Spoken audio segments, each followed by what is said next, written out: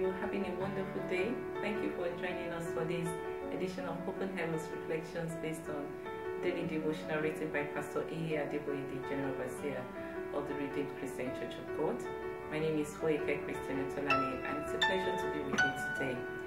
The topic is sin against the body, and the Bible passage is taken from 1 Corinthians chapter 6, from 15 to 20. Do you not know that your bodies are members of Christ? Shall I then take the members of Christ and make them members of a harlot? Certainly not. Or do you not know that he who is joined to a harlot is one body with her? For the two, he says, shall become one flesh. But he who is joined to the Lord is one spirit with him. So flee sexual immorality. Even sin that every sin that a man does is outside the body, but he who commits sexual immorality sins against his own body. Or do you not know that your body is the temple of the Holy Spirit who is in you, whom you have from God, and you are not your own?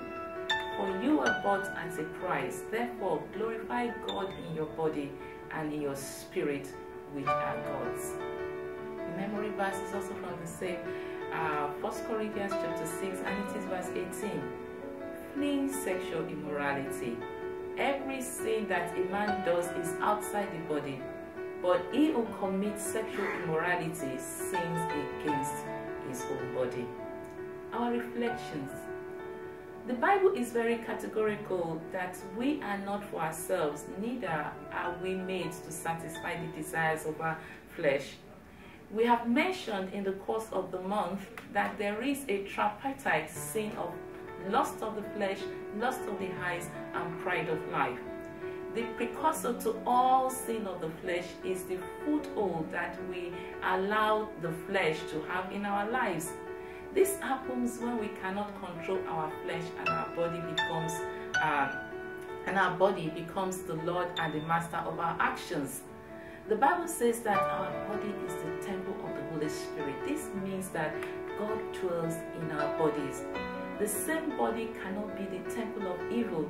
The Bible passage that we read earlier states that anyone who is joined to a harlot has become one with her.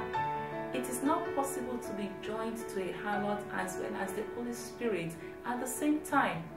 This is a contradiction in terms. God formed us that we might please Him all our lives and to live in accordance to His counsel.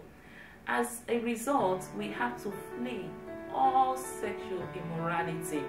We have to ensure that every inducement to sin is avoided. There is nothing as sapping as the sin of fornication, which is sex between unmarried people, and adultery, which can also be extramarital affair. Of course, there are other equally destructive sins that we do face in our lives, which involve substance abuse. For instance, we all know that the use of alcohol, cigarettes, and other dangerous drugs is against the will of God. We have heard about so many people, especially popular people, who died as a result of drug overdose.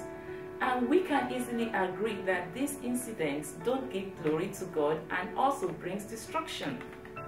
So in line with the scriptures that we read today, I implore you, by the mercies of God, to flee all appearances of evil, including all forms of sin against your body, be it sexual or substance abuse, and live a life pleasing to God from today. The good Lord will help you in Jesus' name. Our prayer point: Father, please help me to honor you daily with my body. And so shall it be in the name of Jesus. I wish you a happy Easter again. Do have a wonderful celebration and enjoy the victory